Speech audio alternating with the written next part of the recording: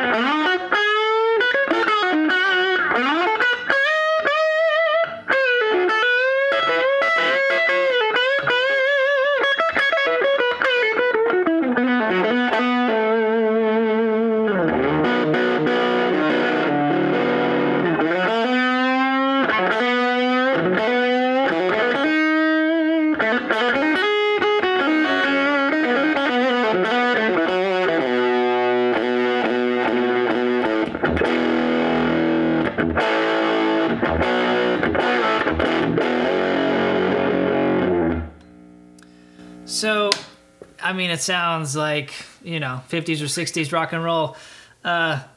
We'll find out if the Weber helps at all. To me, it's just a little distorted, kind of coming in and out. And I know the tubes are original, but some of the capacitors have been replaced, and it does have a 3-prong cable. But I'll get in there and show you guys how to replace it, and we'll see how it sounds. All right, the first step is to go ahead and remove both of these back plates. We've got 6 screws total.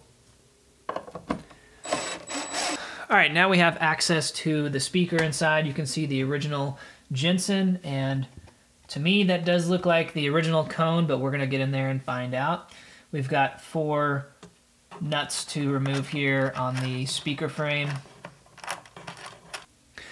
Had to go ahead and remove this original RCA 5Y3 to get the speaker out, but it's really in beautiful condition and still working pretty amazing after all this time.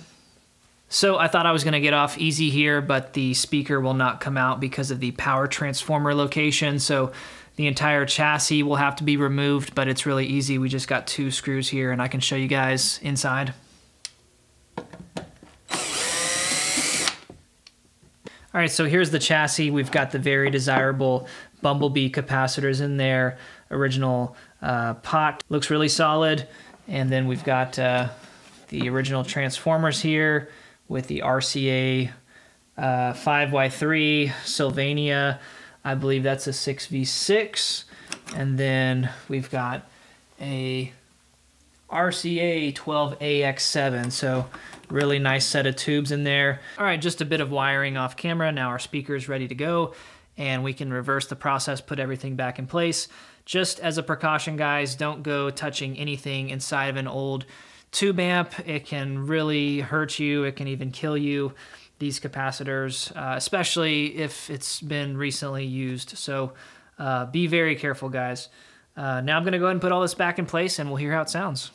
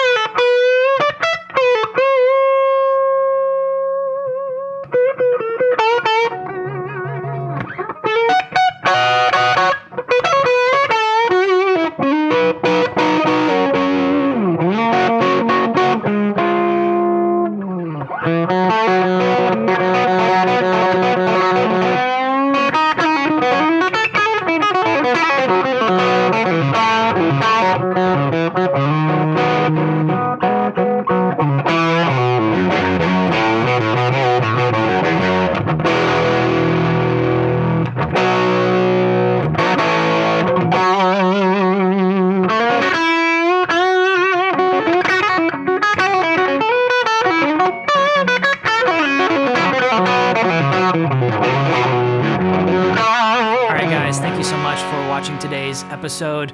I hope you enjoyed it. I wasn't really sure after playing it again whether or not I should swap that original Jensen speaker, but after hearing the recording back, I think I made the right decision. The Weber really, I think, brought the amp to life. It's not that it sounded bad before, but it would occasionally make cracks and pops and sound distorted, and so now it's full sounding and ready for recording, which is what I bought it for. And now the original Jensen speaker can, be kept away for safekeeping. So let me know in the comment section what you guys think of the sound with the new speaker in place. This is something I like to do on my vintage amplifiers. I'll put new Jensens in them, or sometimes JBLs. I like the new Jensen Neo speakers or the C10Qs in my Super Reverbs, but let me know what you guys think in the comment section. Also, like I said, please check out the new single this Friday. It's called Are We All the Same? And it's probably one of the heavier tracks off the album, but we worked really hard on it, and we're really proud of it. So if you guys would check it out this weekend, as well as the other songs we have up on Spotify or iTunes or wherever you listen to music, we would truly appreciate it.